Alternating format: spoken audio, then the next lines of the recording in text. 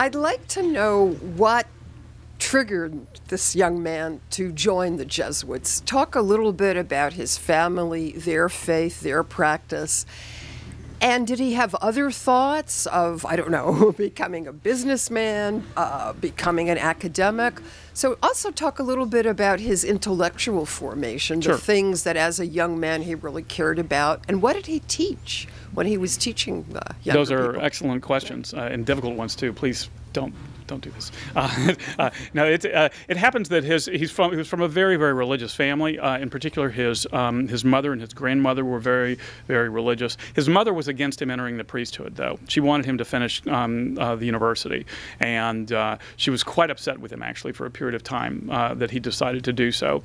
He was young when he did. I think it was about 15 or so when he felt a spiritual epiphany, and I think 18 when he decided he wanted to enter the priesthood.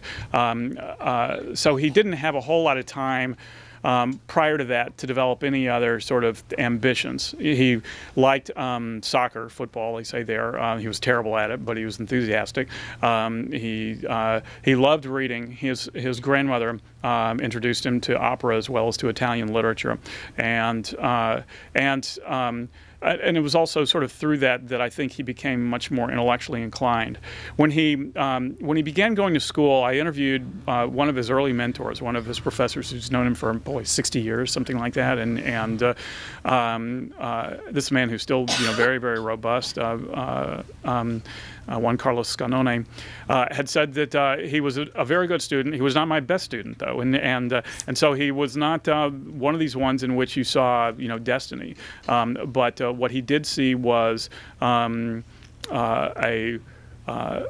scholarly desire coupled with a real affinity for people, and it was that combination, I think, that made it kind of a manifest destiny, whether he himself was aware of it or not. Hi guys, thanks for watching this Politics and Prose Events Essential. We are a bookstore, so if you're interested in checking out the books featured in this video, click here to buy it from our website. If you want to watch more highlights from our other spectacular events, click here. To watch the full version of this author's talk, click here.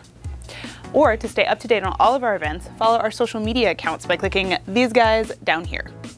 And don't forget to check out our whole channel and subscribe to our other videos. Do that by clicking on the Politics and Prose logo up here in this corner. Right here. Click.